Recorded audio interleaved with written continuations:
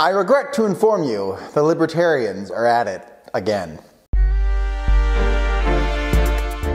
Hey everyone, Dylan Schumacher, Citadel Defense. And a couple of days ago, this ruling came out where a judge ruled that illegal immigrants have the right to keep and bear arms in this country, I guess. And the reactions to this ruling have been pretty interesting. So I've just found some of the reactions just be interesting. And essentially it boils down to like, look, if you think this is a bad idea, then you don't believe in the Second Amendment, right? Rights are rights, period. It doesn't matter if you're here illegally.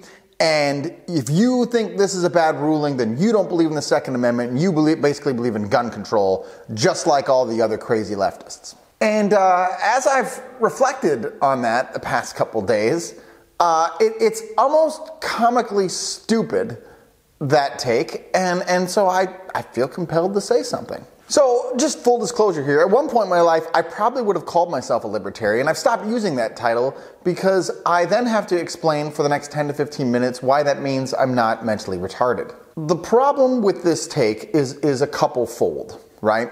And let's try to steelman their position as best we can to try to be as fair as we can here, right? What they're saying is, look, rights are universal across the board. All human beings have the same rights. So the right to keep and bear arms is a right. All human beings have it inherently. And for you to say that they can't have it is immoral because you're denying their rights as a human being.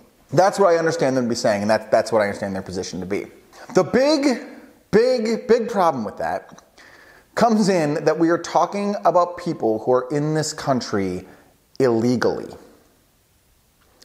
So by nature of simply being here, they have illegally trespassed into the nation and are now residing here, and then we are supposed to afford them the same rights and opportunities and respect that we would afford someone who has not illegally trespassed.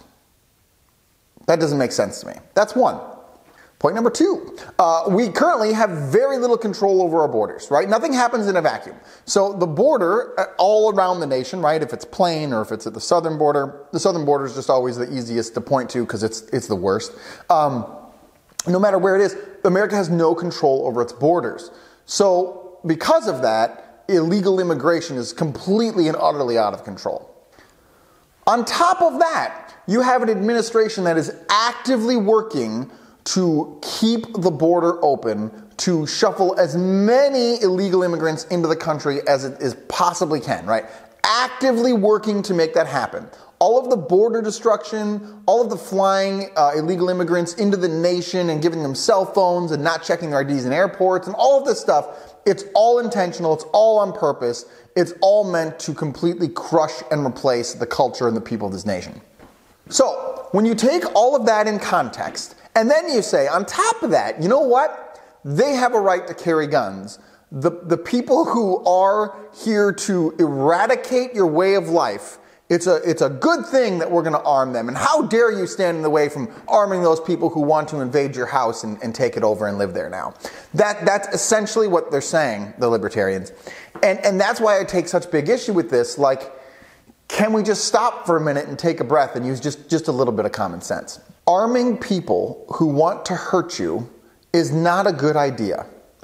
And there has to be an understanding of common sense practicality there that to me seems so plainly obvious I shouldn't have to explain it. But, you know, here we are. So why I'm on this topic, this is my problem with libertarians. They don't have any common sense. They're the largest group of political morons I've ever encountered in my entire life because they're so busy talking about principles, living in their mother's basement, that they can't actually get out into the real world and see how life is. That doesn't mean principles aren't important. We talk about principles here quite a bit. I think principles are extremely important. However, if that's 100% of your existence is principling and writing and principles reached by a priori reasoning. If you don't know what that is, don't worry, it doesn't matter. Then that's a problem. Okay, that's a problem. If that's all your life is, that's it. Honestly, I'm at the point at this point where I'm like, look, post physique or shut up. Like, I want to see your numbers. I want to see your family. I want to see what you've done and built with your life, or I'm really not interested in your opinion. So, should illegal immigrants be allowed to carry guns? No. Again, they're trespassing illegally here. I don't allow someone to trespass illegally into my house and be like, well, I mean, now that you're here, though, I mean, you know, like, here you go. I mean, it's yours. You have the right, obviously. That's preposterous. Who would do that? Why would you think that that's a reasonable thing to do? We don't arm people who illegally trespass into spaces. That goes for nations, that goes for houses, that goes for all kinds of things. That's a bad idea, particularly when a substantial number of them, I don't know what the number is, let's say 10, 25%, you pick a number, it doesn't really matter, but a substantial number, greater than 5, are there to intentionally remove you from existence, eradicate your way of life, whether that be out and out murder or theft, which is a thing and happens, or whether it just be we want to plow under your entire existence and your cultural heritage so that we can replace you with our cultural heritage. That's a big problem.